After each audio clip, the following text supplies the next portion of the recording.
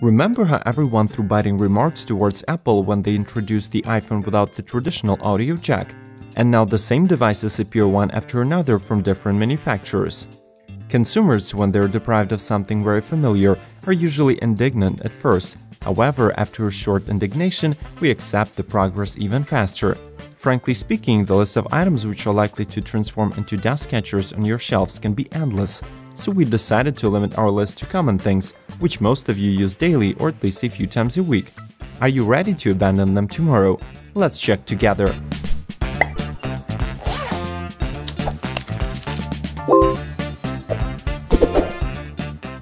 Number 1. Credit and debit cards.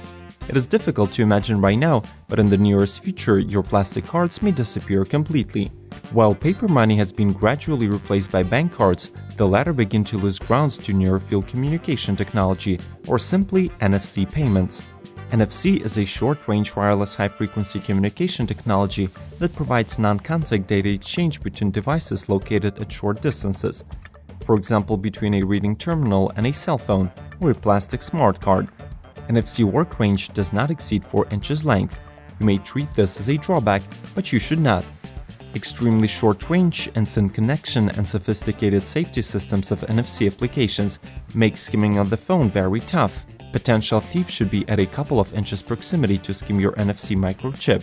The most popular NFC payment applications today are Apple Pay, Android Pay, Samsung Pay, Visa PayWave, and MasterCard PayPass. All 5 are in intense competition right now, and they constantly improve the applicability of their contactless payment services. So what is wrong with a credit card? Well, in brief, you carry a plastic in your wallet with its number and CVV security code. Should you be giving to the world so much information about your financials? Number 2. Dedicated GPS navigation devices. The combination of GPS and internet leaves traditional satellite navigators too few chances for survival. As quickly as dedicated GPS devices have gained popularity, their future had almost come to naught. While tablets and smartphones cope with the navigation excellently, more and more automakers tend to install onboard navigation systems even in low-cost cars. Garmin and other market leaders in portable GPS solutions try to provide a range of additional features into their products in order to keep the lights on. The approach may keep them afloat for a couple of years, but the overall outcome is inevitable. Smartphones have seized control over the world of GPS and navigation. In most cases, smartphones will do the navigation job better. They will calculate your position and provide alternative routes faster than a dedicated GPS device. And yeah, we almost forgot. Apple and Google Maps do it for free. Number 3. Mechanical door locks and physical keys. That piece of brass that you always lose after having an extra glass of wine will finally go into obscurity. Perhaps this will not happen tomorrow, but in the nearest future. Even today, many people already use integrated microchip in order to lock the door. Cards with a microchip have long been used in offices and hotels instead of keys. Rather soon, the doors of our apartments will be ready to open through a smartphone. The same innovation will touch automakers. Some producers already provide remote applications to lock and unlock cars with a smartphone, but a driver still needs a key to start the engine. In 2016, Volvo introduced their plans to deal with physical keys completely, that is, to abandon them at all. A special Volvo application on your phone will contain a digital key performing any function of a physical one. What is more exciting about this technology is that you can have several keys on a single phone.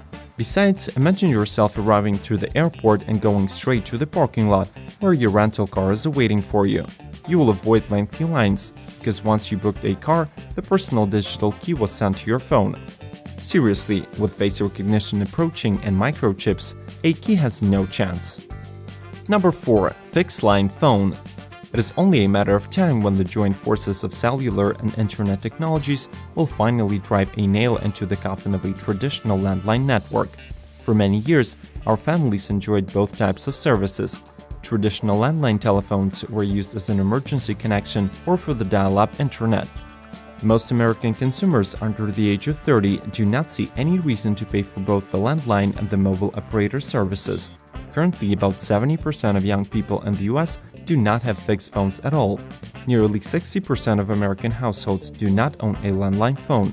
You may be already composing a biting remark in your thoughts, For example, that landlines will always be in use regardless of innovations.